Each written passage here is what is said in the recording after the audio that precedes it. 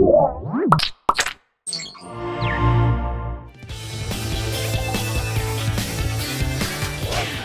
episode of App Judgment is brought to you by Gamefly. Go to www.gamefly.com/appjudgment for your free trial membership. Hello and welcome to App Judgment. I'm Eileen, and with me is Ron. How you doing? Good. How are you? I'm good. Nice to have you. Yeah, this is the good first to time be we've been sitting here on the desk. I like it. I like it.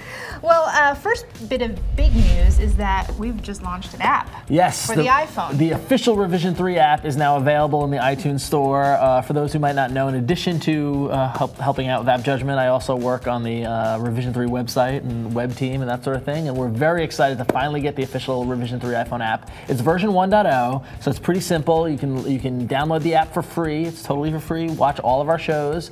We're going to be adding in new features and new functionality as the app moves on. So please let us know what you think of it. Let us know what you want to see from it.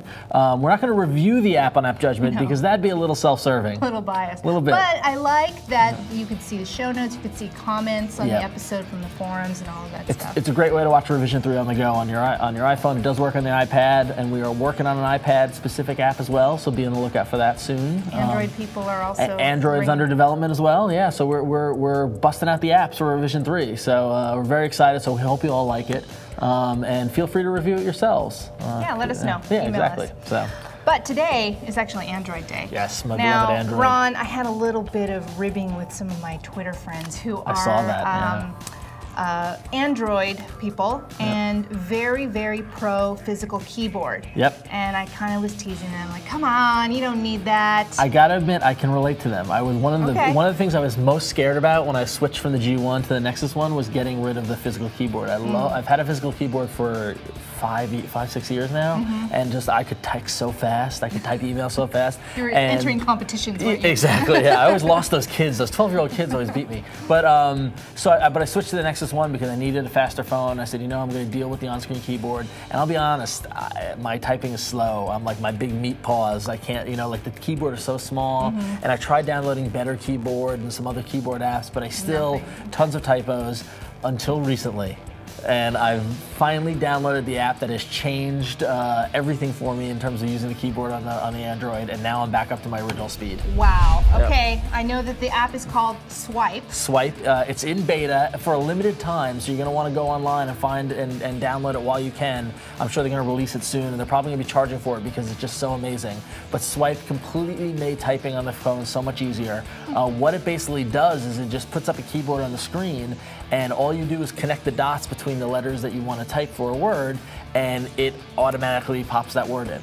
Now, how fast are you actually typing now? I'm typing pretty fast. I don't know if paragraphs? Paragraphs, like full text messages in about half the time that I was doing before with the hunt and peck with the keys. And how are you doing with like emailing, Email's been great. I mean, everything. I mean, honestly, it's as close to going back to the physical keyboard as I've been. So show me exactly how that works. So if I'm going to text message somebody, right, it just replaces my keyboard on the phone. And actually, if you don't know how to do that, if you install Better Keyboard or Swype or another input method, all you gotta do is press and hold on where you type in, and Android will prompt you to ask you what input method you want to use, and you can choose it. Okay. So I choose Swype, and it gives me a standard keyboard, and then all I do is just connect the dots. So I just say, hey, and it's got this great suggestion service, so if it's not sure of what you meant to type, it'll come with a little window and tell you, is this what you meant? So you just go from letter to letter. Yep.